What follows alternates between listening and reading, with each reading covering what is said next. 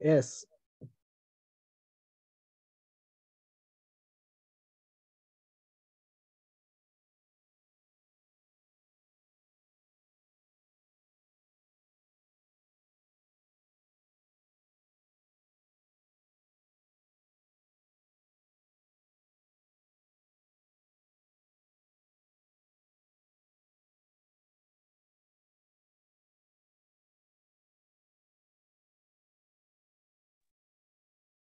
Just a minute to go and then we can start.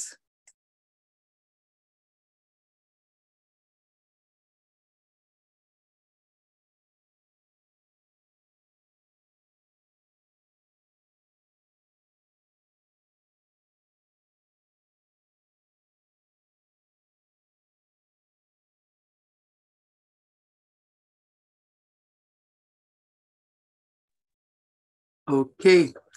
Good evening, everyone. Good evening. My name is OKE Okonfolami. I am a business analyst and I'll be taking you through this presentation this evening. If you check what the information you have about what we're going to be going through today, part of it is navigating the Azure Springboard, and then we've got how to write user stories and acceptance criteria. However, I think for us to get more out of this session, it'll be better to go through writing user stories and acceptance criteria, and then we can talk about populating the backlog, navigating the Azure Springboard. So it will kind of be like a more practical session in the sense that you would have learned how to write the user stories, the acceptance criteria, and then you would learn how to put them on the Azure Springboard. So I think that's a good approach. Okay, so in terms of an outline, we're going to be looking at epics, features, user stories, acceptance criteria, and then we'll end by populating the backlog, and then I'll show you how to navigate the Azure Springboard. Okay, so let's get started. All right, so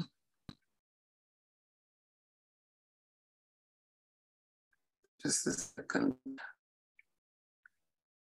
All right, so starting with epics, you must have heard mention of epics, features, user stories, and we're going to be discussing about the relationship between the three. So an epic is a high-level body of work that binds together a group of related stories. So you can put a number of stories together to form an epic. You can also describe an epic as large pieces of work that can be broken down into smaller, more manageable work items. And these will typically require, an epic will typically require development work covering several sprints. In other words, an epic cannot be completed in one sprint.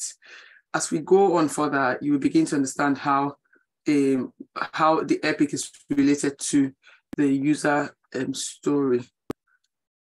So all you need to know for now is an epic is a band of stories. So it's a collection of stories, and an epic can be broken down into features. So if you have an epic, you can break it down into smaller stories that you would then refer to, or smaller pieces of work that you would then refer to as features. Okay, so features are epics that have been broken down. A feature can also be referred to as a chunk of work from the epic. A feature can also be referred to as a deliverable that adds value and moves towards completing the epic. Again, a feature is also a story that cannot be delivered within a sprint. So what you can take from this slide is that an epic can be broken down into a number of features. So if you think about it, an epic is a bigger piece of work than a feature. Okay, so when you break down an epic, you can get a number of features. And the really interesting one, the user stories.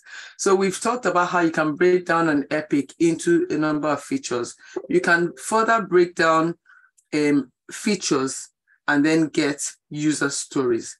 So what are user stories? They are short, simple descriptions of a feature told from the perspective of the person who desires the new capability, usually a user or customer of the system.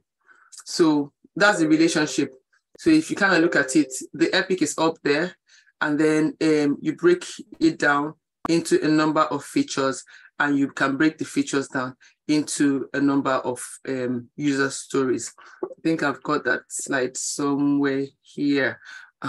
So if you look at this diagram, you see the epic at the top and the feature underneath, followed by the user story, and then we have a task. So what this means is can break an epic into, so it's a large piece of work. So in this diagram, the epic is the largest piece of work that can be broken down into a number of features. So a feature is a smaller bundle, it's a smaller piece of work compared to the epic. But then if you break it further down, you get user stories. And then when you break down the user stories, you get tasks. These tasks can also be called subtasks, depending on what platform you're using, if it's Azure or Jira. Okay. So this is just another illustration to show how the epic can be broken down into features, and the features into product backlog items. So the product backlog items are another way of referring to user stories, okay? And then those can further be broken down into tasks, right? So where were we? User stories, okay. So we've talked about how the user story is actually talking about what the user wants. It's usually from the user's perspective, you know, it's from the perspective of the person that desires that new system or the new capability. It talks about how a particular bit of feature will offer something of value. Okay, so one thing to note is that you would always write a user story as if you were the one going to be using the system or the product, you know, or that capability. So just bear that in mind. As a BA, you would always stand in the position of the user and interpret the story as if you were the one that was going to be using it. So you will say I, you personalize it and say I, as if it was going to be used by yourself. Okay. So we'll just consider the benefits of user stories. Like, why do we even write user stories? Why would a business analyst write user stories? So there are quite a few benefits or reasons why I would write user stories. I've just captured a few of them. First one here says help in capturing product functionality from the user's perspective. Again, that emphasis is from the user's side.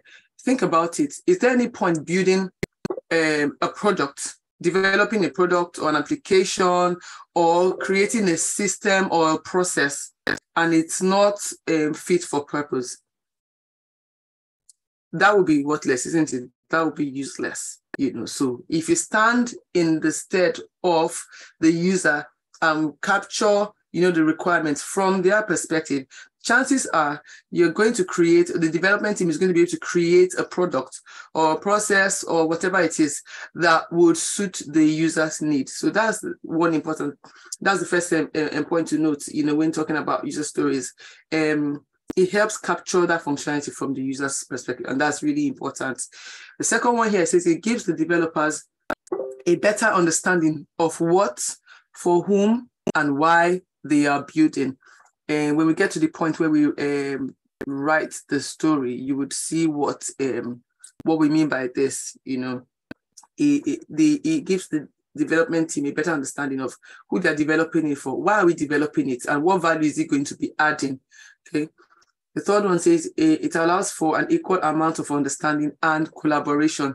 So the user story is, it can be lacking to, how would I say now? Would I call it talking points? Like, so when you take the user story that's completely written to a sprint planning meeting or a refinement meeting, it's the basis for conversation.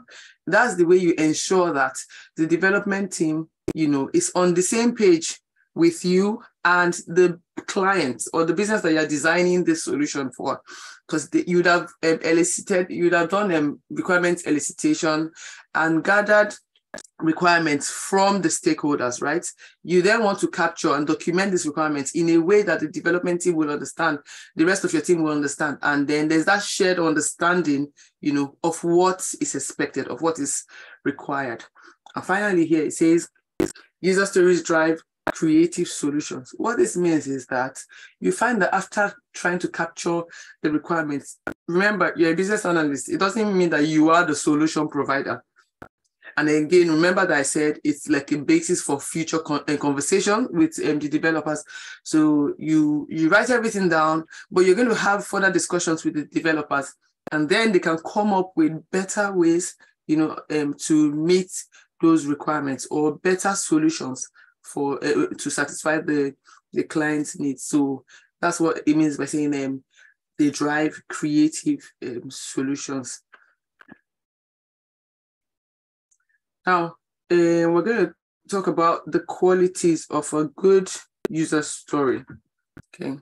If you look at what we have on the screen, it says the acronym there is INVEST, INVEST. So a good user story should be independent, negotiable, valuable, estimable, small, and testable. So I'm just going to quickly talk us through what these mean.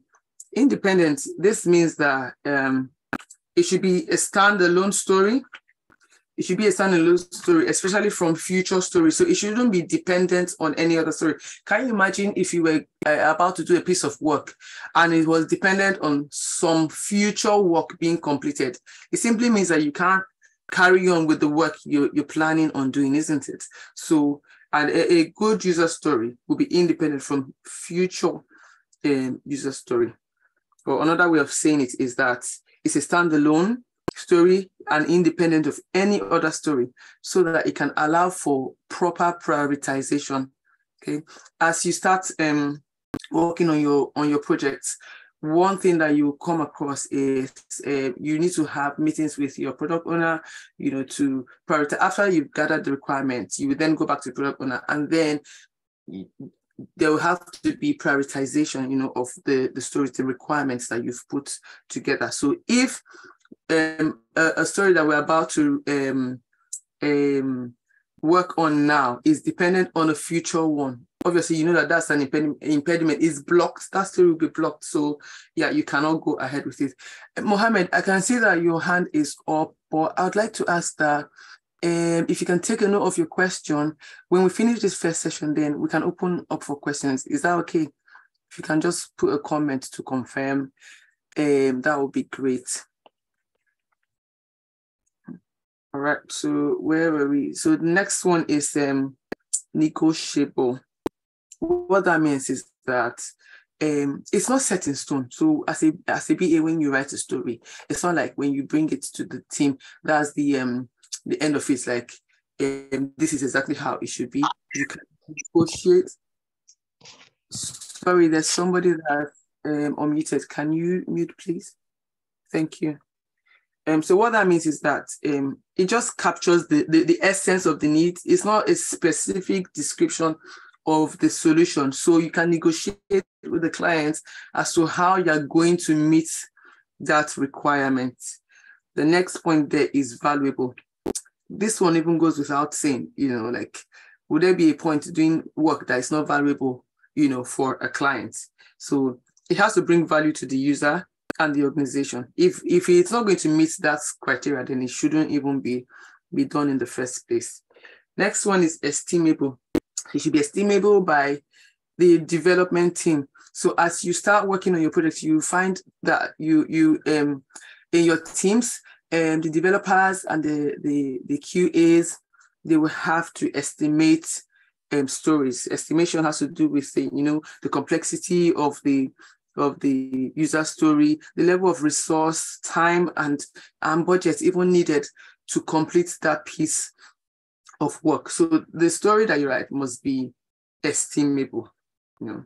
And then the next one is small. So it should be small enough to be completed within a sprint. If you remember when we talked about the epics and the features, we said that they cannot be completed in one sprint. That work cannot be developed in one sprint. However, the user story can be developed in one sprint. So it should be small enough, a small chunk of work, and anyone should be able to understand it easily and be able to develop it within a sprint. The final point there says testable. So it should be testable for completion and sign off. What this means is that after the work has been done, it will need to be tested, and this story should have the ability to be tested when it is when the work is completed. We'll see. We'll kind of have an idea of what that means as we go on in this workshop. So a good user story should be independent, negotiable, valuable, estimable, small, and testable. So having said that, or said all that about a user story, there is a specific format of user stories. Okay, so this is the format. So you've got like the as a, I want to, so that. So that's the basic format of a user story. As a, I want to, so that. As a, and then you continue the sentence and then describe the type of user. I want to, so you have to state what the goal is, and then so that you're given the reason why. Okay, so as a, in fact, I'll show us examples just to buttress that point. But you state the type of user, and you define what goal needs to be achieved and the reason for achieving that goal, or the value that will be added, by achieving that goal. Okay, so this is an example user story. It's a simple one, but if you think about it, as a business analyst, we're analyzing processes, like we're developing solutions, or we're facilitating the development of solutions and all that. So you can work anywhere. I know, like your tutor yesterday mentioned it, like you can work anywhere. It doesn't have to be website development alone. You can be involved in process improvements, digital transformation projects, and all sorts, but even walking on the street, if you see something that's faulty, right? Like as a business analyst, you're like, as a, I want to, so that, so I mean, that's the kind of hat you should have on all the time. I mean, like you're a problem solver. So simple example, as a, obviously, grammatically, it has to be an here as an online shopper. So the type of user is really specific, an online shopper. So not just a user, as an online shopper. What do you want to do? View a list of products. Why do you want to view the products? What value will be added when you view a list of products so that I can select some items to purchase? It's that simple. In fact, sometimes when you write a user story, you're like, oh, this sounds so simple. But believe me, this is the basis for future conversations. And as we go on, you see that it doesn't stand on its own. A user story is not complete without some other things that we'll discuss as we go on. So as what's the kind of user? Online shopper. I want to what? View a list of products. Why? So that I can select some items to purchase. Okay, I hope that's clear enough. Okay. Now, I've put more examples, and I'm trying to give like a scenario. So imagine, because I'm giving scenarios because you're going to be working in a project, right? And what you should be doing at this stage is, trying to get information. So you should be doing requirements, elicitation, you should be holding those kind of meetings with your product owner, okay? So let's assume you've had this meeting with your product owner and you've been told what the project mandate is. You've been told like, okay, this is the project. You've been given all the information. So the project mandate really will tell you all about the, okay. So what I've just captured a project mandate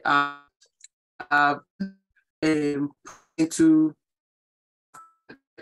and part of the work done. Again, as we said, it's a large piece of work. Okay, so the project mandate says create an application that will facilitate ingestion and processing of finance data. This will replace the existing system, Excel, while improving efficiency. So you've had a discussion with the product. You've talked about all the things that they want to do, and you know that one of the things that they would want to have for any application, there will be a landing page, isn't it? So when you click on when you type in www. wherever, you click enter or you submit, you would get to a landing page, or some people call it a home page, right? So this is what it means. So for any application, you would have that, that starting page. So we're calling it a landing page in this case. Okay, so we've said our Epic is the landing page, right? Now, this is how you think about it. So what goes on the landing page? Because this landing page, it's not going to be blank, it's not going to be empty. So if you think about it, when you land on a website page, a web page, what do you see there? And that's where you start thinking about the features that will contribute to developing that Epic. If you remember, we talked about how the features, are smaller stories that help, achieve the larger story, which is the Epic. So we've split the landing page into a number of features, and we have the header menu, the main body, and the footer. For every web page, when you get on that home page, and you will see stuff at the very top, and that's what we're referring to as the header. And then you find stuff on the main body where you've got proper information about that website or whatever. I mean, it could be all sorts of things put on there. And then at the very bottom, you've got the footer. Okay, so we've broken that Epic into a number of features, 3 features here. The next page, you will see that we've then taken those 3 features. Let's go back and see header menu, main body, and footer. So if you see here, we've got those 3 features, the header menu, so I called it the side navigation panel, okay, and the footer menu. So those 3 have now been further broken down into user stories. So these are the tiny, I'm calling them tiny, well, you know what I mean, like compared to the Epic and the features, right? They're smaller pieces of work that can be completed within a sprint. So under the header menu, we have logo visible on landing page, a home button on landing page, ability to register. So we're, let's assume that the users, right, in that organization, they will have to register to be on that app, or some people say sign up or register. So you want them to have the ability to register. It's another one, ability to log in. So this will be after you've registered, then so for the first time, you would register, of course. And then when you come back, you want to be able to log in. And then we've got the search functionality, like that space bar where you can type for stuff, as in buzzwords and all that. And then it can lead you to maybe the exact page or where you're looking for what you need. Okay, so under the side navigation panel, we've got 3 user stories, put an invocation screen for changes, data set pick list, display analytics graph. So these are examples, okay? And I would show us some of the stories underneath this as well. Then we've got the footer menu. Under the footer menu, we've got help and documentation, useful links, IT support contacts, okay? The help and documentation is basically to when you click on it, it will take you to, like, as it says, help and documentation, where stuff, where further information has been documented and where you can get help about the application. The useful links, again, when you click on it, it'll be for relevant topics. And then IT support, if you were having any problems with the application, then you can click on that, or you have the contact details, depending on how they want to create or develop the solution, okay? So I'll take us back again just so we remember.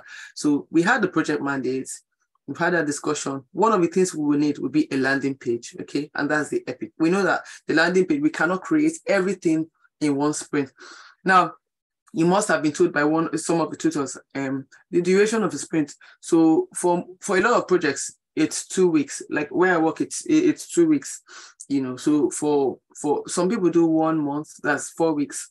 But a lot of people do two weeks. And here In Blue Sky, it will be 2 weeks. So the duration of your sprint will be two weeks, so 10 working days. Okay. So you've decided that the landing page will be one of the things that you need to deliver, that the team needs to deliver. Now, we further broken that down into the different aspects of the landing page. So the header, menu, so let's say the site navigation panel and the footer. Okay. Further broken those 3 features into a number of different user stories. Okay, so just to recap. All right, so I'm just showing us how everything kind of looks, in one page. So the epic is the landing page, and the features, those are the 3 features, and those are the user stories that relate to each feature. Okay, so it's just the same thing that I've said before. Give us a few seconds to have a better look. Right, okay, moving on. Now, so I'm just going to pick some of the user stories and just show us. So you know how we talked about as an online shopper, I want to see a list of products so that I can select, Okay, how about we try to use something that's more like tied in to the examples that we've just spoken about. So one of the user stories we said there was what? Ability to register. Okay, come here. Now, the same simple format as I want to, so that, right? So as a new user, so remember that I said in fact, who would be registering anyway, or who will be signing up for something? It's the first time user, isn't it? So you could say as a new user or as a first time user, whichever one. The choice of language is really up to you as far as it conveys the message correctly and everyone understands. So as a new user, I want to be able to register my username and password so that the system can remember my details. So if you just think about it, what does it entail? What does registration entail? You want to put in username, your username and password. Some even go as far as putting in like your email address, maybe like your work email address, but we're keeping this really simple and assuming it's just your username and password. And in some cases, the username might even be, they might specify and say your username is your email address, but let's not even go that far. Simple story, as a first-time user or as a new user, I want to be able to register my username and password so that the system can remember my details, okay? Another example, login. So assuming I have already registered, so the system has saved my details and can remember my details. When I come back as a registered user, I want to log in with my username and password so that I can gain access into the system. Okay, I'm hoping that we're following that so far. So the first one was for the first-time user, and the second one was for the registered user. Again, the choice of language is up to you as long as you're able to convey the message clearly to the rest of your team. However, you must follow the format as I want to, so that, okay? So you see both stories have followed that format.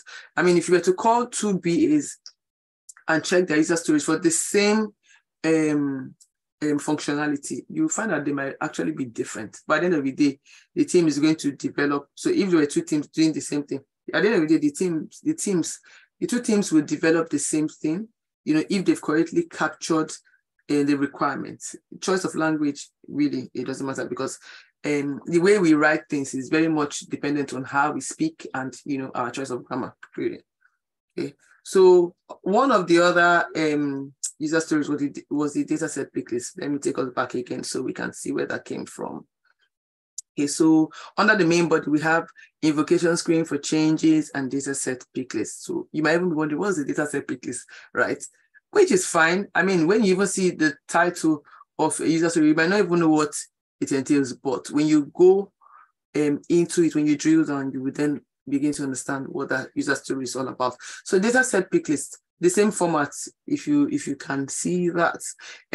As a registered user, I want to be presented with a pick list. So let me explain. A pick list is a drop-down tool, right? As a registered user, I want to be presented with a pick list displaying the available data sets so that I can select a data set, same format as I want to show that. And then another user story, help and documentation.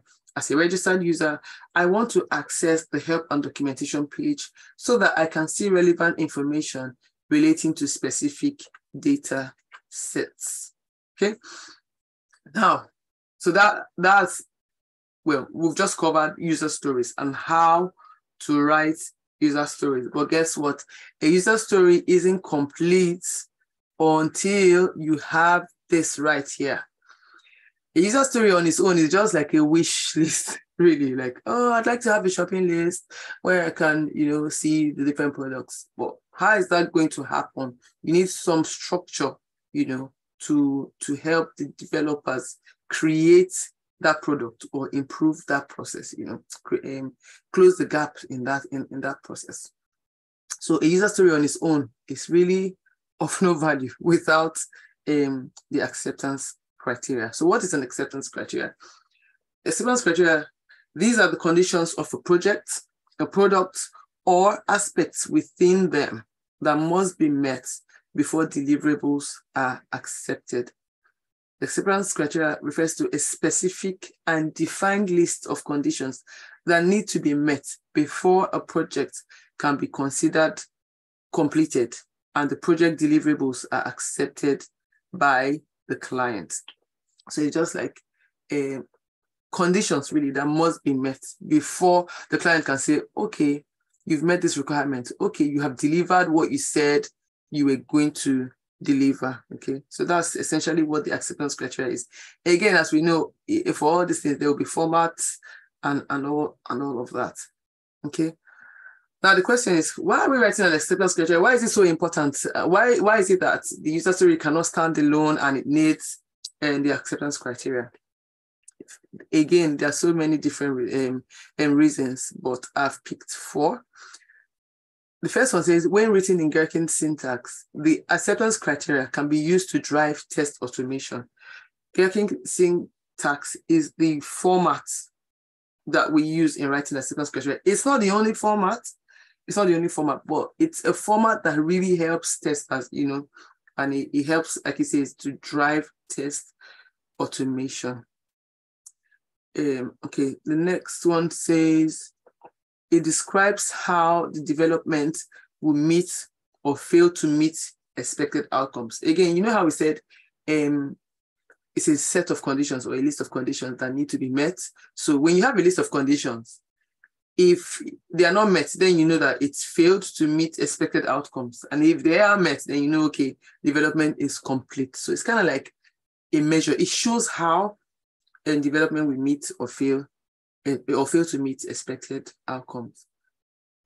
It helps in measuring, achieving, and proving to clients that the work is complete. Again, imagine if you have a tick list, and the second criteria is not like a tick list, but I'm likening it to a tick list. So if you've got a list of conditions that must be met, if you've been able to tick all those lists, then you know that the work is done, right? And you can take that anywhere and say, here you go, we've done everything, that's the work complete.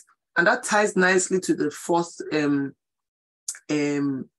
point here. It helps protect oneself and the company from issues such as non-payment. So, I mean, if you have, again, that tick list and you can go over it and say that box, all the boxes have been ticked, your work is complete, you can now say, can I have my money? So it would help protect yourself, your team, the organization from issues such as non-payment from clients, okay? Because you're able to show how you have met expected outcomes and how you have completed the work, okay? Okay, so remember we mentioned Gherkin syntax. So for the user stories, we said there is a format. Again, for the acceptance criteria, there is a format. So for the user stories, we said I want to show that. So for the acceptance criteria, one way of writing it is using the Gherkin syntax. It says the acceptance criteria can be written in the behavior-driven development syntax of Gherkin, the Gherkin syntax. So what is this format? It will get clearer in the next slide. This bit it seems to have a lot of information because it's showing showing what the specific items here mean. So you should be writing scenarios, right? So the scenario is a short description of the scenario. You get what I mean? Like a short description of what is going to happen or what is expected at the end of this whole process. So it says given, when, then, and. Given, that's the beginning of the scenario, isn't it? A precondition. When, it's a specific action that the user takes or an event that is a trigger for an outcome. Then, it's a testable outcome, usually caused by the action in the when statement. So the then follows the when, okay? And it leads to the post condition or outcome. So then is the outcome. Given is the precondition. When is the action that should be taken? Then is the outcome following that action, okay?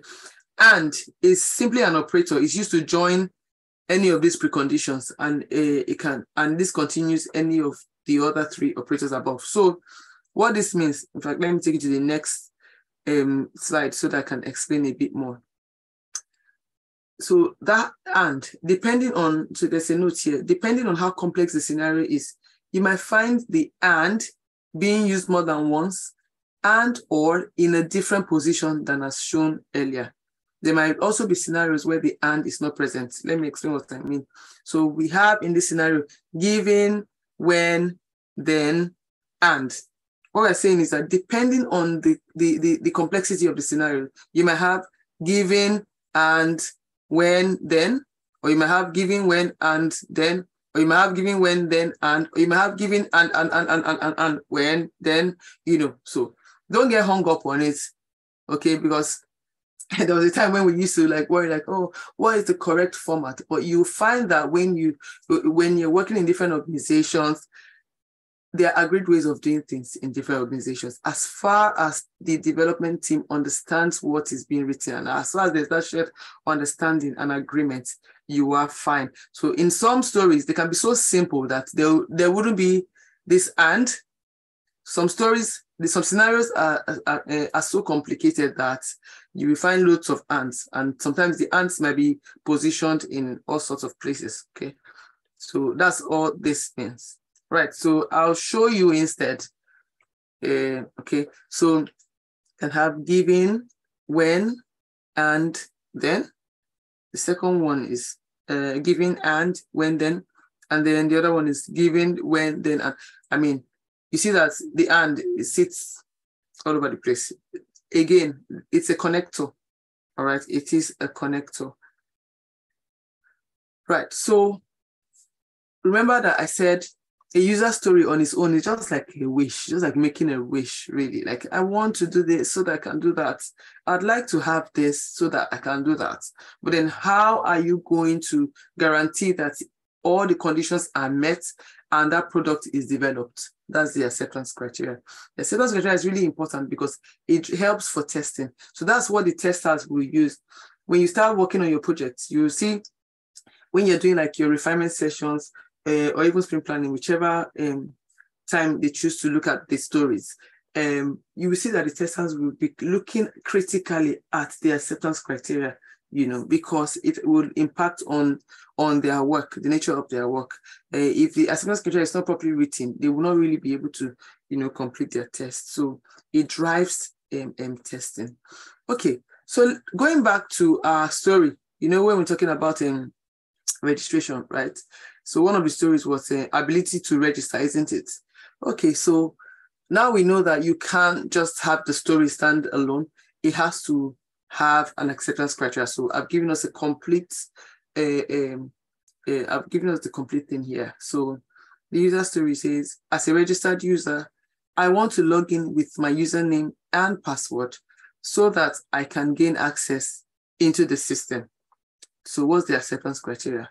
Again, if you remember, we said you have to put the scenario. So the first scenario is that the user is able to successfully log in.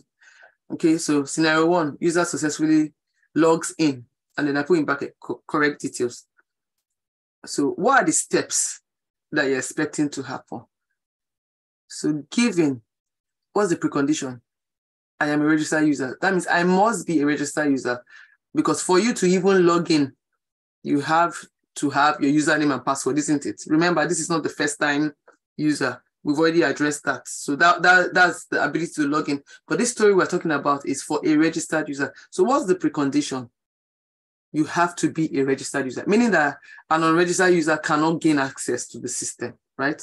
So given I am a registered user, when I enter my username and I enter my password and I click the submit button, then I am directed to my profile page. What does that mean? It means I've successfully logged in. So we're assuming that when you successfully logged in, you land on your profile page. You know how like these websites, for you to, when you sign in, it takes you to another page where you see your profile, maybe at the top, you know, it's now specific to you. Or if you think about it, even like Amazon and all these other like shopping websites, and if you're a registered user there, when you sign in, you then start seeing your profile and seeing stuff that is tailored specifically to you. Okay, so scenario one is for the user successfully logging in.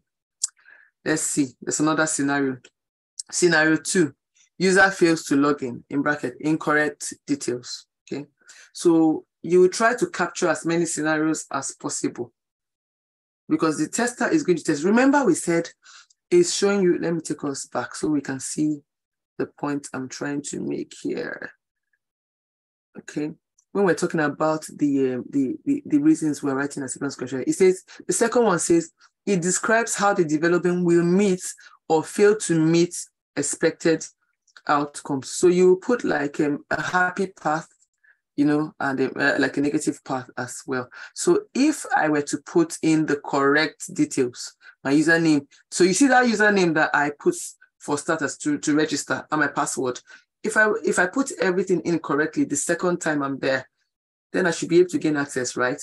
But how about I make a mistake, maybe a spelling error, or I put somebody else's email address, you know, that combination, what then happens? So that's this scenario where the user fails to log in. So because the tester will want to test everything, the happy part, which means everything is happening successfully. And then they want to play around with it to make sure that that application is what will I call it, fail proof, if you get what I mean. Like, so can anybody just access it? So what if I registered and then I come back and I put in my friend's email address, I put in my user my password?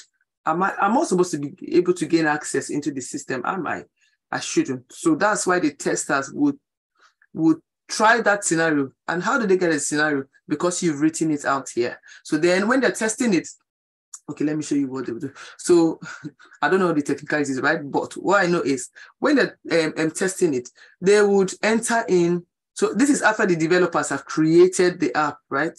Now, so they will enter, or they've enabled that ability for a registered user to log in, right? So when the tester is going through it, the tester will put in the correct username, correct password, they will hit submit, and then they land on the profile page. It's like, oh, okay, happy days. Then the tester will try another scenario, put in the incorrect login details and click the submit button. What should happen? You shouldn't be able to move beyond that page. Think about it, when you're on all this website or any platform that you are registered, if you put in a combination of whatever the combination might be, that amounts to incorrect details, it wouldn't let you access the system.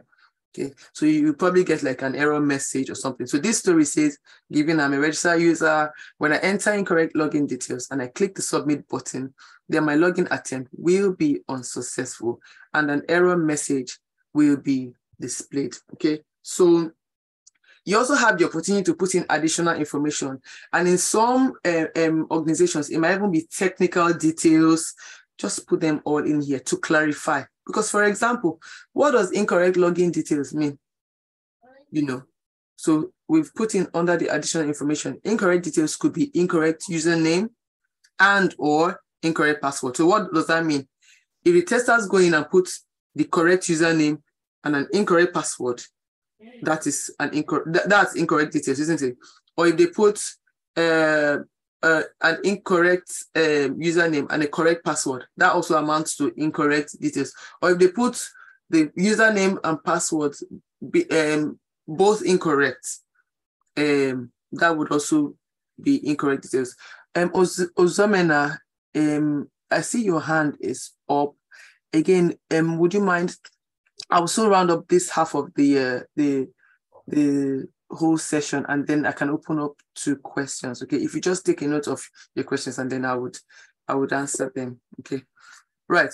So where are we? Yeah. So this is just more explanation about what additional information, what incorrect details means. The second point here. So you see the last bit of the scenario, it says, and an error message will be displayed, right? You can also specify what the error message will be. So I've put that under additional information. The error message will be as follows: login details incorrect. Please review and resubmit. We see these kinds of messages pop up, okay. So if you put in incorrect details, you will then see something in red, like a message will pop up and say login details incorrect. Please review and resubmit. Okay, so that is it. Okay, this is just an extra that I've added here. Yeah, just a bonus point, really.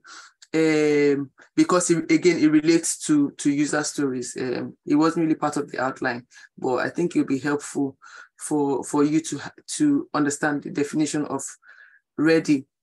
So can I just do that quickly? It's a status for stories and tasks that allows to prepare the issue for sprint planning. So at some point you get asked, as in, to agree, with your team, the definition of ready for your user stories. Again, definition of ready for your user stories. So different businesses have different definitions of ready. It all depends on what they have agreed on as an organization. So in your case, it depends on what your team members have agreed. So I've given a simple example, definition of ready for a user story. So it's just like an agreement. You know how like you've got terms and conditions and all those kind of things, like policies that everyone must abide by. So you're saying that for your user story, let me tell you what this means. It means that for your user story to be considered as ready for sprint planning, it must meet a certain number of conditions. Okay, so that's what the definition of ready means.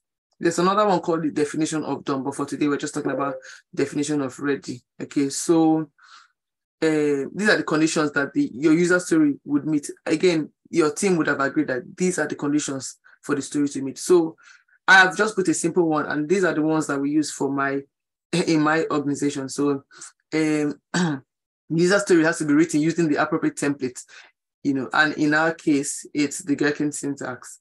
The user story, sorry, I don't mean the Gherkin, the format, the as I want to, then the user story should be documented in Azure and linked to an epic.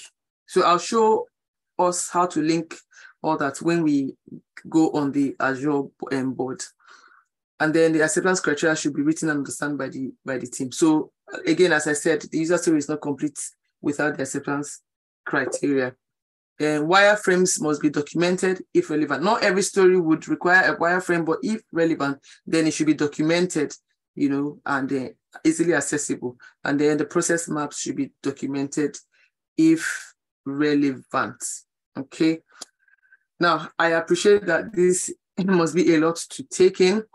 So we're going to open up for 10 minutes and take questions, and then we'll go and have a look at this Azure Springboard where we can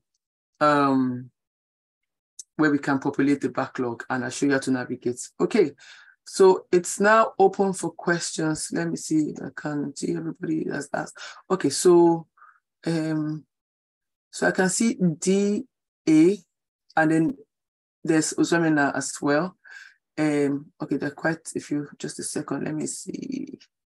All right, so I'm not sure in what order you raised your hand, so bear with me. I'm just going to call in the order I can see here. Okay, so who's DA? Can you unmute and ask your question?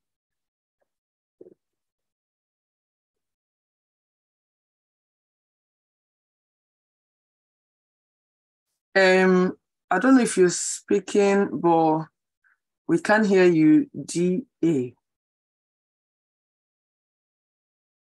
We can't hear you. Okay, right. Ozomena, can you ask your question?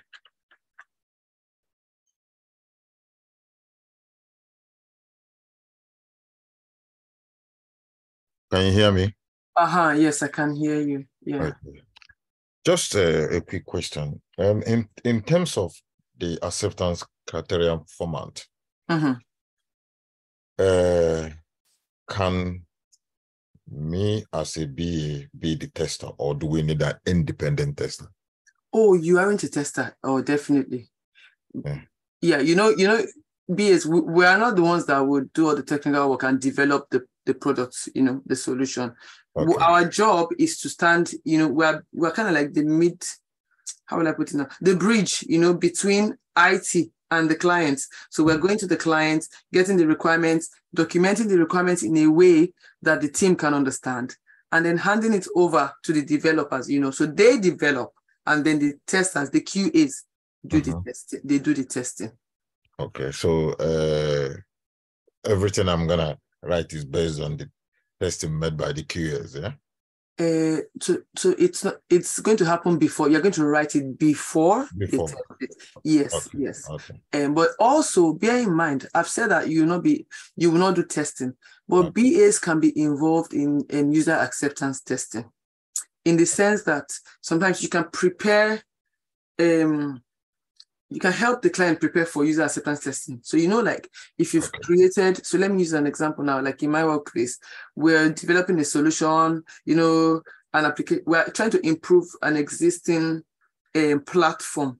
In fact, the business was trying to change from Excel to another platform. And then the solution that was offered to them was an existing platform, but it then has to be adapted to suit the client's needs, okay? So, when we do, when you create a new feature, maybe like you create a button and you say, click on this one, it will take you to this. You would then release it into the UAT environment, the test environment, so that the users can try it and see if it's working as it should, or if there's any faults, then they can now, bring it to your attention. Okay, so that's user acceptance testing. Anyway, this is even after the testers have done their own work. So yeah, you are not going to do the testing. There will be an independent tester. Yeah. Okay. Can I ask one more question, please? That's fine. Yeah. So in terms of the user story format that you specified, yeah. When it gets to that stage, so we what we do is now, do we go and seek independent people to be able to get their stories that we're going to use, isn't it? Okay. So you're going to be involved in a lot of conversation with the business. Okay. So if you remember yesterday, your tutor Bolu was saying that sometimes even the business might not really be sure what they want. So that's why you'll be speaking to subject matter experts, and a lot of these things happen, they don't happen in isolation. So you'll be speaking to, so okay, let's go back to the start. What would make a business want to start using a new application or software? A lot of times it'll be because of complaints, isn't it? Oh, this system always seems to hang. This application has crashed. It can't deal with the volume of data, it's outdated, it's problematic, it keeps doing this washing machine thing, people are complaining. And then if you come in as a business analyst, your job is to kind of see, okay, what is happening now? What are the gaps? So I think Bolu talked about the as is and to be, right? So what is happening now? What is this system able to do? Oh, okay, it's actually all right.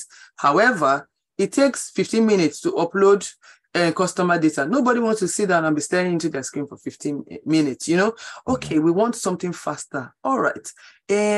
Let's see, is there something off the shelf that we can adapt to suit the, so you're having those conversations with the business. What are your pain points? they're like, it's time consuming, or sometimes the system will just time out and log me off. I have to start from scratch. These are complaints. You're trying to address those pain points, identify the gaps. And this is for like a process improvement or an improvement project, right? So you're having this discussion, you're writing. In fact, you will write, all right, you'll be writing, taking notes, and then you're reconfirming, because sometimes the things they're telling you are so technical. As a business analyst, you must not hold back from asking questions. Even when you're saying, I think that's a stupid question.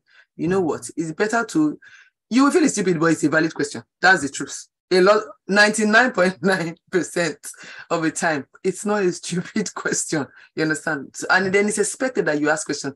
If as a BA, they say any question, you say no. It's like, wow, all right. So people expect questions. So that's how you begin to understand. Now, in terms of what you're going to be building, you'll be speaking with maybe subject matter experts or people that are, or the users. Remember when we're talking about the user story, that you put yourself in the user's perspective. So you have to speak with somebody that uses the system, or the person that is going to use the system. Okay, what would you like to see? Oh, I'd like to have a landing page, and then like, okay, so what will be in the landing page? You understand? You can also do your research, as in what would be on the landing page, and you can talk to people, about it.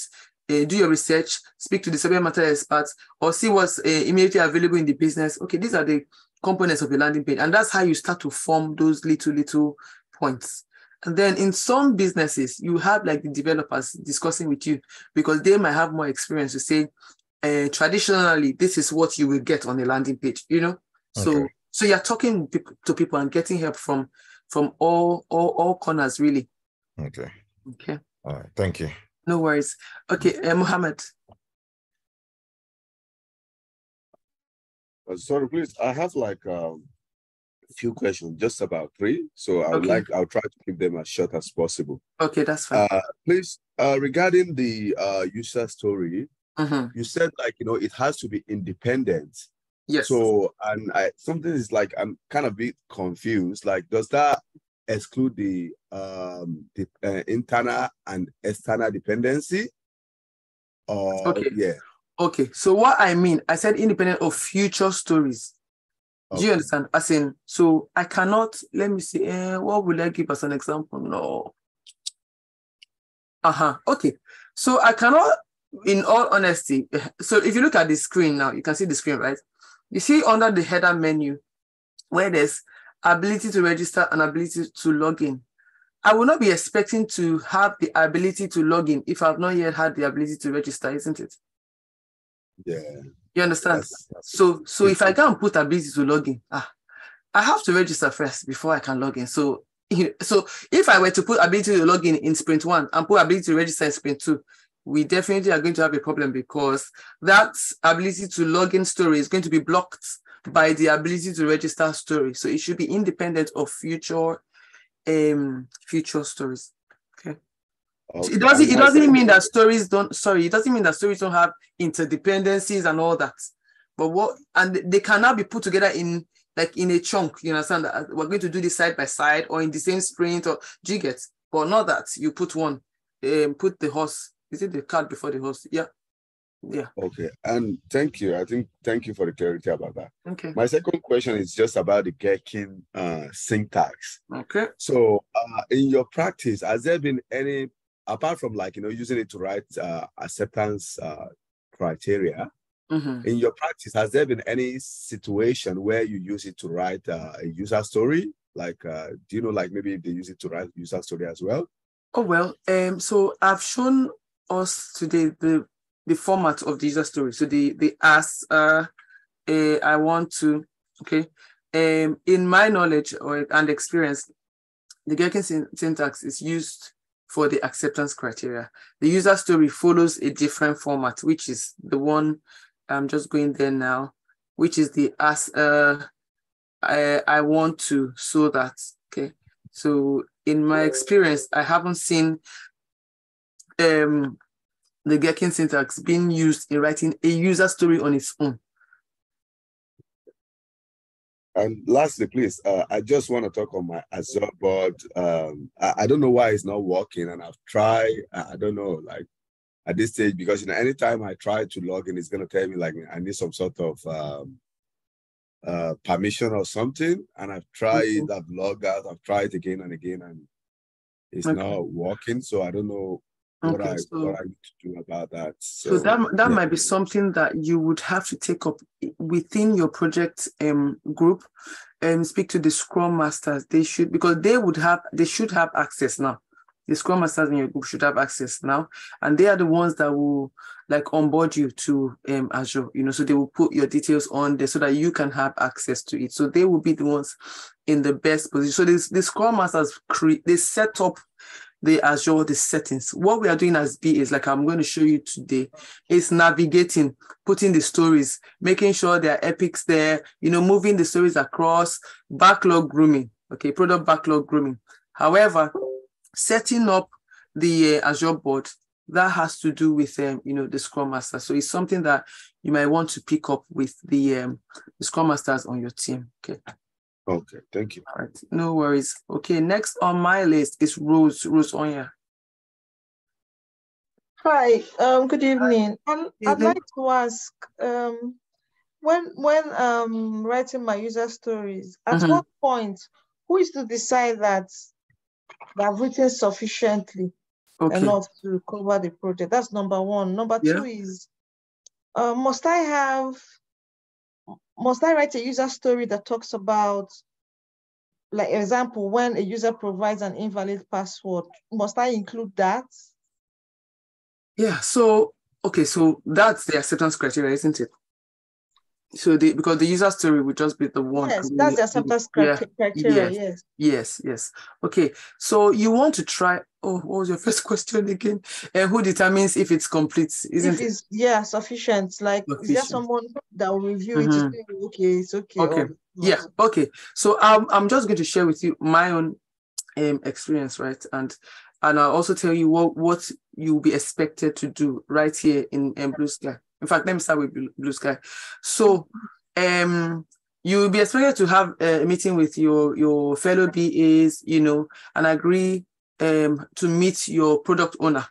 When you meet with your product owner, that's where you will now do your requirement elicitation, right? And then they tell you like the product mandate and project mandate, and tell you, okay, this is what I'd like to see, this and that. When you've written your story, you also need to go back to the product owner for approval. So the product owner is the one that will not say, right, okay, this covers this is what I want to see, or this is not quite right, So the product owner. So if you go to the Azure board, you will see approved. Okay. Yeah. So the product owner will be the one to say, okay, that captures everything I want. So this is fine, Okay. And then the second one was the acceptance criteria, right? So my answer to that is that you need to cover as many scenarios as possible. Sometimes you might even miss it. When you go to, like, I know what's obtainable in my organization is if you've even left one scenario out, because these things, if I'm being honest, can be very complicated, and you're just trying to simplify things. So you might go to like a refinement meeting, and they're like, oh, we need to put another scenario in. Maybe I've put 4 scenarios. They're like, I think we need one more scenario. I'm like, okay, that's fine. So I'm sharing my screen, and they're telling me we need one more scenario. I'm like, okay, that's fine. So one name would that scenario be? I'm typing it out, I'm writing it, and they're telling me exactly how it should be. So you're working together. So it doesn't mean that you might not have the knowledge to put everything down there, because most of these things, I'm telling you, most of these things are technical, but with your knowledge of processes, all you need to know is understand the process, discuss with the product owner, try as much as possible to get as much information as possible from the product owner. When you've written your stories, you go back and then the product owner approves. So when you are speaking to the rest of your team, because they will be the ones developing and testing, they might see something that you can't see, because you've written your story from the aspect of a user. But they would also want to be testing because they know their own stuff. You know your own stuff, right? So there's nothing to feel, bad about. You know what you're doing. They know what you're doing. So it gets technical, and they'll tell you, okay, maybe we need to add one more scenario, or that other scenario is not relevant. It's fine. You don't need to put the field incorrect password, that the other scenario, it's fine. We know we'll do that anyway. So it depends on the experience of the developers and testers as well, and what they require of you. So, but the most important thing is having a shared understanding. As far as everybody's on the same page, you are good to go. Okay, thank you. No worries, you're welcome. I've got so DA, let's try again if you can. Yes, hi. Sorry you couldn't hear me. Okay, Can you hear me now? Yeah, I can hear you. Yes, sorry. And apologies. I have just one question, and if it's I apologize if it sounds like an obvious question. But It's what fine. exactly is the Gherkin? So bringing you back to the Gherkin syntax. What exactly is it? Because I'm trying to picture it in my head, and I think, is it like a font, and what app that? Okay, I get what you mean. When you said Gherkin, I went on Word and Excel, and I couldn't. Were you looking for Comic Sans? Exactly. You won't find it. No. App that you don't care. I know. See, I know what you mean, because even when I said, where is that? It all sounds like big and complicated, exactly. Like behavior-driven development syntax of Gherkin. If I'm being honest, it was when I was preparing for this thing that I saw behavior-driven development syntax of Gherkin. Okay. Yeah, it sounds very professional. Well, it's really simple. This is the Gherkin syntax. So it's not a font size or anything. It's just the format. So you want to say given, so let me take it further so we can see. So these are the examples, right? So this is the Gherkin syntax. Okay. When I was interviewing for my current role, they asked me like a big fat question, and I was answering it, and then the one question that came in was, so how would you write the acceptance criteria? I said, yeah, I would write it in the Gherkin syntax format. So it's just like an industry, how would I put it? It's just it's industry standard. Thank you very much. That's the word. Industry standard. Like that is how you would write an acceptance criteria. Okay. However, like I said before, this is not the only way to write an acceptance criteria. Remember, we said that the acceptance criteria is a list of conditions. Yeah. So depending on the complexity or the kind of story, some acceptance criteria, they write them like, user must not be able to log in with incorrect this. When user posts this must happen. Do you see what I'm doing? I'm putting them in bullet points and sentences. Yeah. But they are conditions. You understand? It's just that for testing, this is really simple. So it's just like saying, when I'm on the landing page, so let's go to one example now. Yeah, but let me just flip this a bit. So giving them a registered user, like maybe when I'm on the landing page and I enter so let's use this, and I enter my password and I click, so it's showing you the step by step. So let me give you another example. When I'm on the landing page, if I hover over whatever, I should see something pop up. When I click on it, it should lead me to maybe maybe if I hover on the payments thingy, I will see a drop down. If I click on it, I'll see payments. If I click on that, it leads me to a payment page. And when I put in my details correctly and hit submit, my payment will be successful. Do you get? It's step by step. So it makes it easy for the testers to test every single part of that solution. Yeah. So the Gherkin syntax is just a format, right? And like I said, acceptance criteria, please let's not get it wrong here. You can write acceptance criteria with different, there's another format where I know of this Gherkin syntax, and another format which is just bullet points, like stating what you want the system to do. Yeah. But then in BA parlance, Gherkin syntax is what is usually obtainable. Okay, so that means obviously you're writing Gherkin. So that means you have multiple scenarios, depending on the kind of, you have multiple scenarios. Yes, depending on how simple.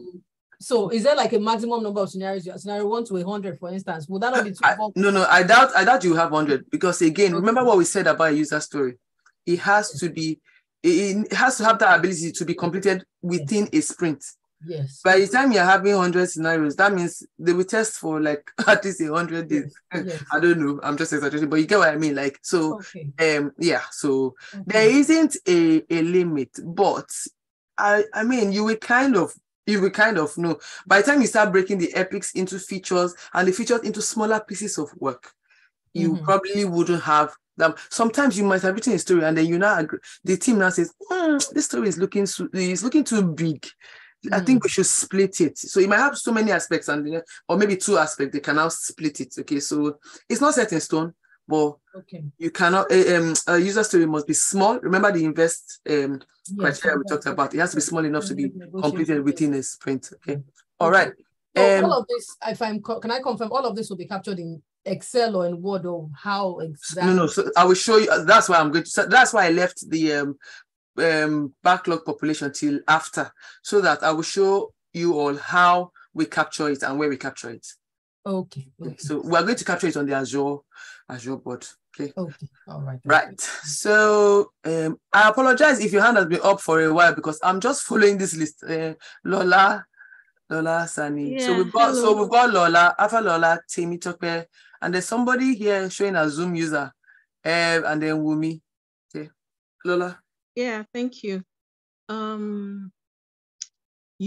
noticed that your Epic, on your Epic, you had just the landing page.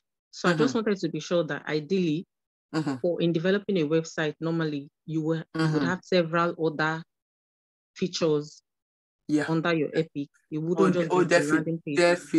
Definitely. Okay. You might even have things like maybe an Epic for authentication that has to do with the proper signing. You might have an Epic for payments. You know how like we've got different payments. You have got PayPal, you have a credit card payment, you've got all the different types of payments, Klarna, all sorts, so I didn't want to belabor the point really. Yeah. So this sounds like a lot of work in reality. It is a lot of work.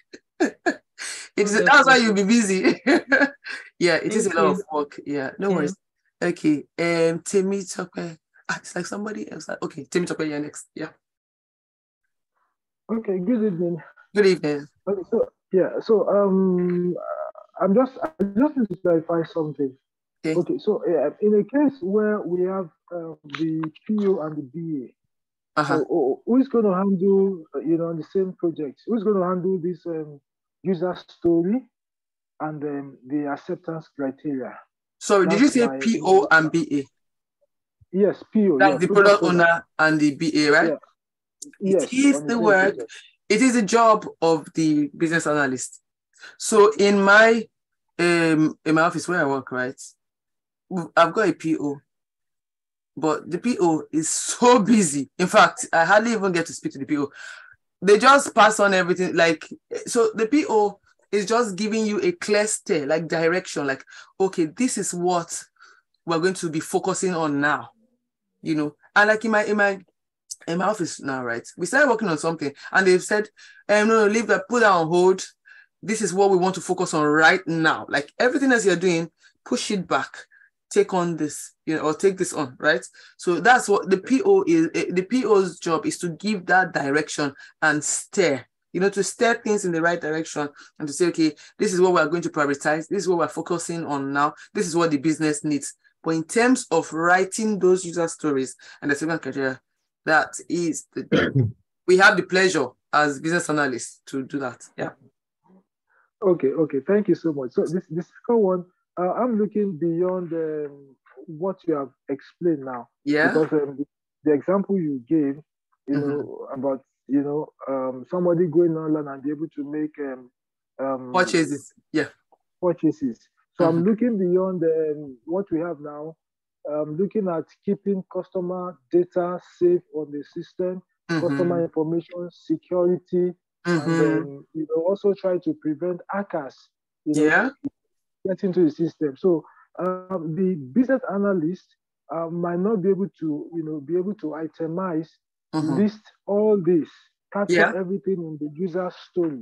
So I'm thinking other team, in terms of maybe they have internal control, they have security, they have database team, all this, they will need to have inputs for the BA to actually have a presentable and something that will capture all the things that needs to be done. So I'm thinking the business analyst will not be able to put all this together, because everything all together will make a good system, because you have a system that protects customers' data. No hackers can go in, is well stored. You are buying things online, your card information is stored. So you know, it goes beyond the BA just doing this. So probably you can throw more light on this so that, you know, because the user story is basically what the developer will use. Yes. That will, you know, it won't be going to each team. So how will the BA be able to, you know, do all this? Do you know, in asking the question, you've actually answered the question. Yeah. So what you said, so somebody told me, oh, you've gotten a job as a BA, you're finally putting your skills to use, in the sense that if you'd like to talk, this is the job for you. You need to ask a lot of questions, right? And like I said, you've already answered the question. So again, if you remember, I mentioned that some things are technical. You're not expected to know everything. In fact, I used to think that you needed to know everything until I started working, and I realized, like, you know, even people that have been working for like 10 years, you know, 15 years.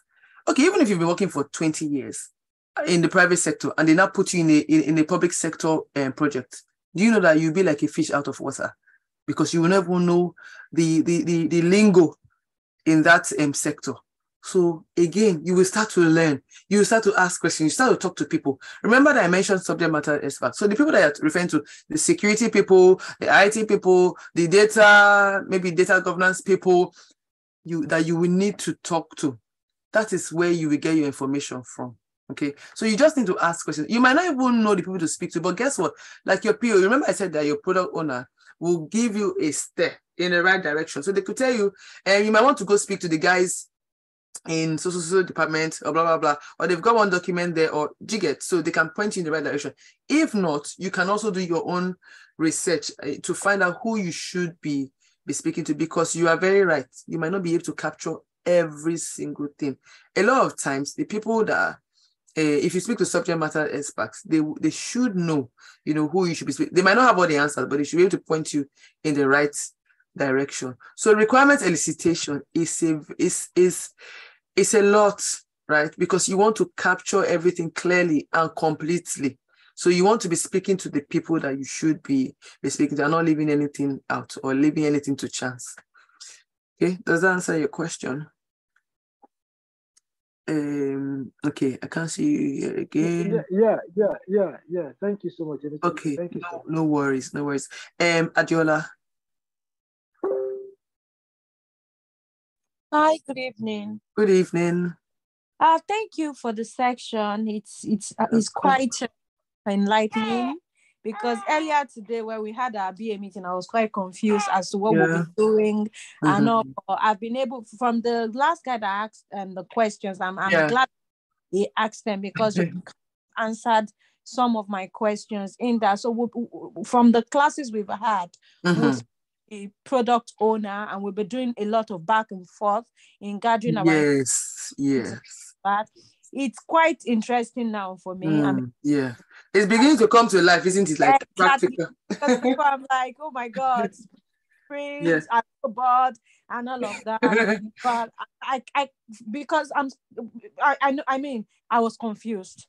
But it's coming together now. So I understand that we're going to be doing a lot of back and forth with the product owner and also gathering our information, which is where my question comes in. You were saying that if we gather information, we cannot all put everything together. It has to stop at some point. Like, what's the word again? I'm trying to independent, simple, you know. Like for me, because I'm a grammarian, it has to be. I'm trying to use like an example. Like, I'm a boy. No. Let me say, I is going to work, and after work, then I stop there. I can't stop there. After work, what's going to happen? Right. Okay, so that's the way I've captured it in my. So now my question now is, if you're speaking with the product owner, you're like the lady said, you can't have 1, 2, 3, 4, 5, 6, up to 20. Do you understand what I mean? So can we split it and take it to the next pins? And what are the consequences if we're taking it to the next pins? Is it going to stall the project? Okay. Yeah, you're actually worrying more than that. Kind of worry shouldn't really be your responsibility. Let me explain why. But you've asked a really good question, right? So your job, right, is to discuss with the product owner and maybe subject matter. So in this setting, in Blue Sky, it will be the product owner that will be giving you the information you need, right? In some other setting, like other organizations, you probably be speaking to lots of different people and all that. You start writing your stories. However, remember I said you have to discuss with the product owner, and they will let you know the priority for that sprint. Okay. Product owner will always tell you. So, and that's how, so even if you have like 100 stories, yes, of course you cannot the sprint is just 2 weeks. So you cannot commit 100 stories into 2 weeks. There's no way they can, deliver all that, right? Okay. Now the product owner will not tell you, Ajola, I would like these 5 to be done in these 2 weeks. The next 7 in the following, and that's how. Have you heard of a roadmap? Yeah. Yeah, so that's how you now create your roadmap, because that's how you be tracking. So you say like sprint 1, we need to complete. We're hoping to complete this, and this 5. Sprint 2 will be the 7. Sprint 3 maybe only 2 because those are big stories. Sprint 4, you understand? So it's the product owner that informs that decision. Do you get? So you aren't going to say and this is what you prioritize, because guess what? The product owner knows more about the business than the business analyst. You understand? Because the product owner is the representative of the business. Okay, so they are the ones that will tell you, this is what, like I mentioned and a while ago, we were working on something, and then the product owner came and said, can you leave that? Right now, this is the hot, this is the pain point right now. Everyone is complaining about, we need to focus on this and deliver it so that we can satisfy them, and then we can then pick up the work that we left. So it's the product owner that makes those decisions, so you don't worry about it. Yeah. Don't have control over the back and forth. The product owner, because I believe they understand the time attached to each sprint, right? And what if we keep having like a back and forth? What can we do? So you want to make sure you're not having a back and forth, because like they will tell you in Blueprint, your product owner might not be readily available. Yes. And like I said, in my organization, for the past 2 months, I've not been able to speak to my product owner. So I've had to come up with clever ways of getting things done. Okay. So bear that in mind. So even in your projects, your product owner will not be readily available. That's why, like your BA mentor can tell you that when you are having an elicitation meeting, please go with as many questions as you have. You understand? Yes. So that you can get as much. So don't get me wrong. You might not get everything in one go, but you want to limit. Imagine, the product owners, right? They are like high up there. The product owner in my organization, right, is in charge of lots of the head of something delivery and all that, like he has his hands in different projects. He doesn't even have time. He can tell you, I'll meet with you 11 a.m. on Monday. Send me you speak to the assistant and he'll say, that's fine. Okay, you set the meeting up, send invite, they will accept it. 11 a.m. you will see there's another meeting. It's not that he's ignoring you, but it's another meeting. You'll be sitting there waiting. Let's give it 5 minutes. Let's give it 10 minutes. Let's give it. Okay, we'll reschedule. So it is. So the day I will get him, I should be ready, isn't it? Like the day he will turn up, like, today that I've gotten you, like I have to ask all the questions. So you cannot avoid the back and forth, but you want to limit it, isn't it? Imagine if somebody's always coming to you, the person asks you a question today, tomorrow they come and ask you, please get your act together. That's what nobody will tell you that, but I bet you they'll be thinking, get your act together. Didn't you know this question yesterday? So as you are doing some work, there might be some new developments that will cause you to have more questions. That is fine.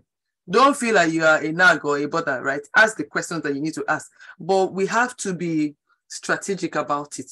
We have to be on top of it. Like, so when you have, if your product owner now in Blue Sky tells you, let's meet for half an hour or 1 hour, let's meet from 7 to 8, please go and do your research. Like, okay, so don't be waiting for, tell us what you want about the project, because sometimes the users might not really know exactly. They can tell you, I want a shiny new wristwatch, for example. They've not specified what kind of wristwatch. Is it leather strap or is it gold plated or whatever? Is it a designer one? Do you get So you go and do your research. If you know you're going to be developing an app, you go. Google is your friend. I'm telling you, go and Google. What are people doing? What are these? So when you're coming, the person might not even be so sure. You might not even be saying, okay, this might be a solution. What do you think? GK, you're having that negotiation. Remember, we talk about negotiation, like, sometimes you might be driving the solution and driving it in your favor sometimes, because so how can you be solutions? Sorry? I'm sorry to cut you short. While trying to drive a solution, how do you make sure that you are not the one influencing the product owner such that they don't come back to say it was your idea? Okay, so so everything, like I said, there will be approval, isn't it? Yes. So when you've written your user story, whoever initiated whatever, you had a discussion, right? Now you've written your user story, you have your scenarios, your acceptance criteria, you have your additional information and everything. You will eventually go back to the product owner. And that is why they have final responsibility. And that's why, if you see, when I show you their job board, you will see the approved column. Now, don't get me wrong, not every organization has approved column. But as a business analyst, it will be assumed that your product owner has approved. So some developers will ask you, has this been approved? But then if you've met with it, you have proof, isn't it? A lot of times you will have the stories in an email, like a mail thread. You get, like, there will be, so good practice, right? You're expected to be in constant communication with your product owner, isn't it? So you shouldn't really be carrying any story to sprint planning or refinement meeting that hasn't been approved by so that's where they take ownership for it. So so it's not on you. Thank you so no worries. No worries. I feel like I'm working already. Everybody started working. And by the time we go through the Azure Spring Board, I think we will all feel better, because you will have an idea how to populate the board and what you should be doing. Okay. Wumi, you're next. The hands are going up. Mohammed, is that a new question or an old one? And then Rose as well. It's a new question. Okay, hold on. Let's Wumi go. So Wumi, Tosin, Mohammed, and Rose. Hi, Wumi. Okay, we can't hear you, Wumi. While you're trying to get that sorted, Tosin, please.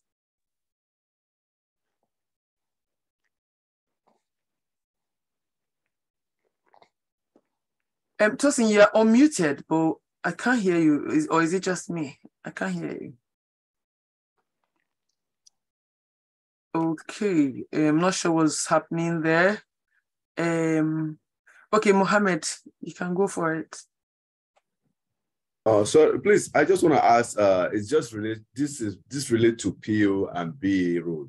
As a BA, like in the past, like, have you find yourself like doing a lot of PO, like, what they need to do? Maybe I'm just asking this, like, maybe in your practice, did they kind of give you a lot of their work to do sometimes? Like, so that's a good question. Bear in mind that as a BA, you can actually, your career can evolve into the role of a product owner.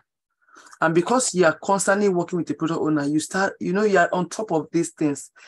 In my organization, there's room for that career growth, right? Like, you can stick to your BA role, or you can say, okay, I want to explore more. I want to try my hands on this.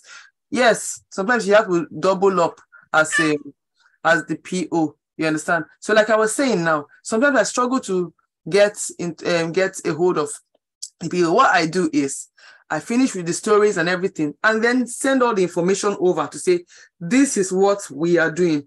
Confirm, or do you get? So I'm not even asking for, tell me, is it okay? I'm saying, based on our last discussion, this is what I have done. Let me know if you're happy with it. You understand? Then I might just get a simple, that's fine. You understand? And that's all the approval I need. So I'm not getting that much time from him. So you can say, in a sense, my role is overlapping, into that area. Yeah. So yeah. Hope that answers your question, Mohammed. Rose? Yeah, that's thank you. Okay. Rose, is that an old? Yes, it's not an old question, it's a new question. I want to ask. As I'm doing the user story and I'm deciding, and the PO is deciding that so and so the PO prioritizes what goes on in the sprint, shouldn't he talk to the developers before he's able to do that? Because what if he says, I want this in this sprint, but it's not doable because of the time it's going to take the developers to come up. So there's nothing that's set in stone, and there's always conversations going on. Okay, so when it says I like to prioritize this, remember I mentioned something about estimating. So you will then go to maybe refine, because how we do it during our refinement sessions, we'll then put the developers will then estimate the time it will take, and the complexity, based on the complexity of the story and the time it will take. They will estimate the story. It's called story pointing. They would size up the story. Okay. Now, when they size up something, they cannot say, based on the estimation we've done, we can only take, so even if the PO prioritized 4, for example, and based on the team capacity, you understand? Maybe like there's only one developer, or maybe 2. In my team, there were 6 developers that I was working with, and they now eventually became 3. Now you know that the turnover of work will be less now, because it's half the number of developers. In fact, then I was churning out work because you're providing work for 6 developers. It's like they're gulping the whole thing, but now it's 3. And I'm like far ahead, as in, because you work ahead of the sprint as a business analyst. So what were we saying? In terms of like, I want to prioritize this 6. When you go for your refinement meeting, they've checked everything, they've estimated, and they said, we can only commit 4 of the 6 into sprint. That is what it is. So you have to manage expectation. You then go back to the product owner. So this is where, we talk about stakeholder management. I don't know if you've done that. Yeah. Stakeholder management, communication skills, and all that. That is it. The negotiation. You would like to have 6, but based on our capacity, we can only do 4. However, we'll prioritize these 2, or if we finish anyone earlier, we can adopt another one, and start working on it. You get? So nothing is really set in stone. It all has to do with keeping that line of conversation open. Okay. The questions are not finishing today. Hey, Father. There are 3 now. Okay. So I've got Wumi, Temitope, and Oluwatosin. Okay, Wumi is ready. Can you hear Wumi now? Okay, yeah, I can hear Wumi now. Oh, thanks a lot. Okay, thank you so much. You've done a fantastic job. I can't believe you're still talking. You obviously must like talking. I need Coke or water. No, I appreciate it. I've got 2 short questions. Okay. The first question actually goes back to the Gherkin syntax. All right. Where you talked about the giving when and, or giving when then. Yep. Yeah, okay. yeah. So I noticed the example that you gave. You had given when, and then. Not sorry, this, you said I had the one. Example. You had yeah. One. So you had 2 ands. Yeah. So my question is, in the acceptance criteria, so it's not set in concrete that you can only have 1 given, 1 when, 1 and 1 then. So you could have like 2 or 3 givens, 1 when, 7 ands, and then 2 thens. No. Depending on exactly. I did not say that. Let me show you what I said. Okay, so I'm taking you back to this page, right? I said depending on what, in fact, let's go back here, right? Okay, but it's a good thing you asked that, because you spotted something here. And so if you see where I said and at the bottom, right? Yes. So and these are operators used to join or chain preconditions, and this continues any of the other 3. The other 3 is referring to the given, when, and then. Okay. And then, okay. The given, when, then. Okay, so let's move on. Depending on how complex the scenario is, you might find the and being used more than once. Okay. And or in a different position than as shown earlier. So there might also be scenarios where the and is not present. So you might have a story that's so simple, given, when, then. Okay. But so see these examples, right? So I put only 1 and, but guess what? In the actual scenario, I said given, when, and so you have only 1 given, only 1 when, only 1 then, because there can only be 1 final thing. But the and, like we said, they are connectors. Because like you see, because like you see, when I enter my username, so when we're talking about when I enter in my details, so the detail, what are the details? Might be your username. Okay, look at the user story. It says I want to log in with my username and password. So it's not just the username, there's also the password on. So when I get on that page, I put in my username, Wumi Adeyinka, then I now enter my password. So there has to be a connector. Okay. But after I enter my password, what else should I do? I will click. So I will keep putting that and until I've reached the last. And assumption. You understand? Yeah. So it's a connector. So in some cases, you can even see the and after the then. Always know. Yes. Okay. Right. So you can even see. So sometimes, okay, let me put an and here now. So given I'm a registered user, when I enter my username and I enter my password and I click the submit button, then I am redirected to my profile page. Then I can say, and I can see my profile details, something like that. Do you get? Did you get that? Wumi, did you get what I just said? Elvis, are you asking a question? You are unmuted. Okay. Hi, Elvis. You are unmuted. Are you asking a question? Yes. Okay, Adiola, you're also unmuted. If you can mute, please. Thank you. Okay, Wumi, I hope that answered your question. Yes, that answered the first one. Okay, second one, a short one. It's short. Right. Okay. So I'm having a meeting with my stakeholders, and they don't understand. Well, they've given me their own set of requirements. However, we're going to break requirements down into user stories, and then user stories further on into tasks. Yeah. So user stories ideally are for my developers. I'm thinking a little bit ahead. So in a situation where the business owners only understand their business language, is it advisable to just to make it easier for them? Can I share the user stories? Sorry, Wumi. Elvis, please, can you mute, please? There's a lot of noise coming from your side. Elvis, Idaho, and I think Femi. Okay, sorry, Wumi, carry on, please. Sure, yeah.